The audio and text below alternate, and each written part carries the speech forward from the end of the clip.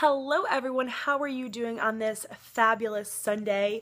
Are you having a nice relaxing day before the week starts off? Are you watching football? What's going on?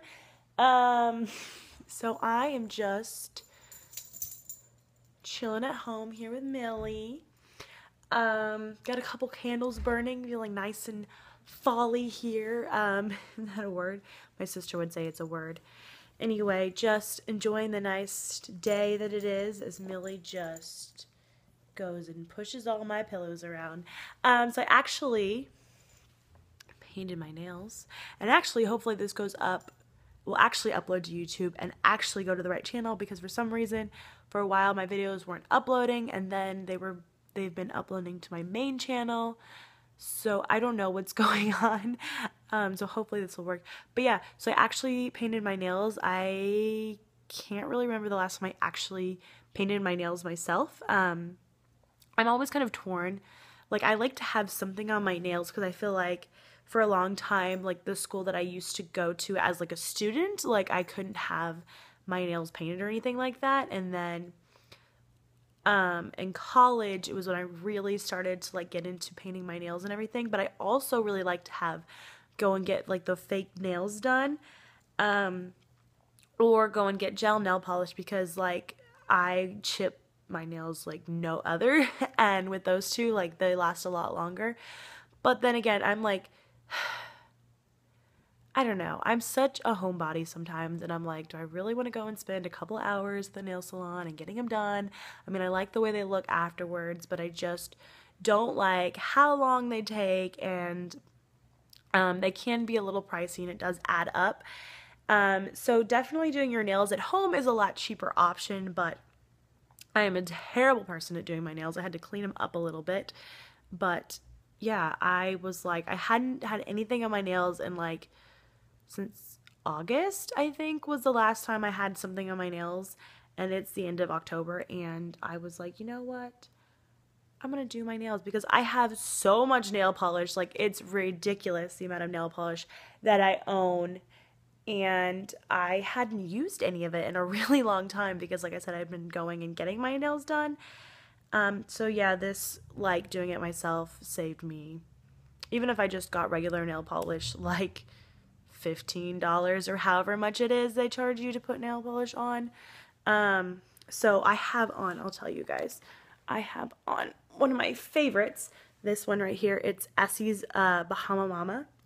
It's like a nice burgundy color, so it's really nice for fall. I love it.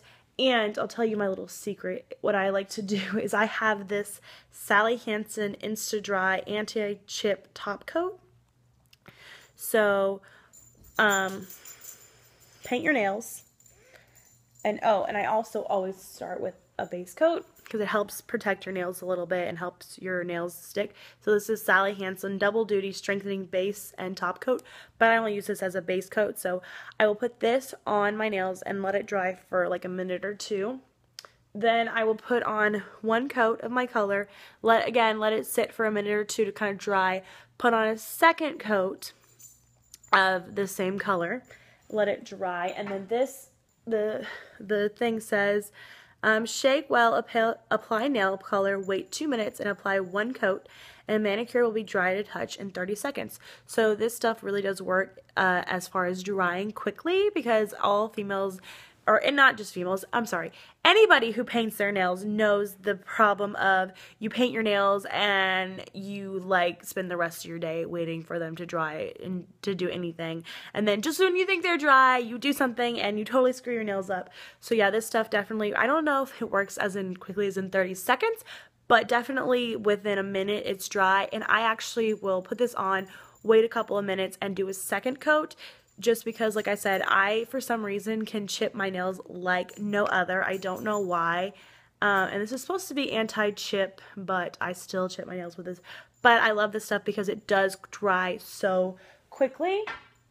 And I've also heard that after you paint your nails, if you submerge it in cold water for like 2 or 3 minutes, it will dry your nail polish too.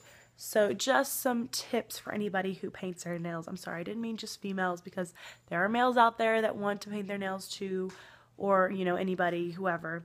So yes, I'm like just so excited. Like, I love painting my nails, and I used to be pretty good at it, but like I said, it's probably been a couple of years since I actually painted my nails myself. Maybe like a year.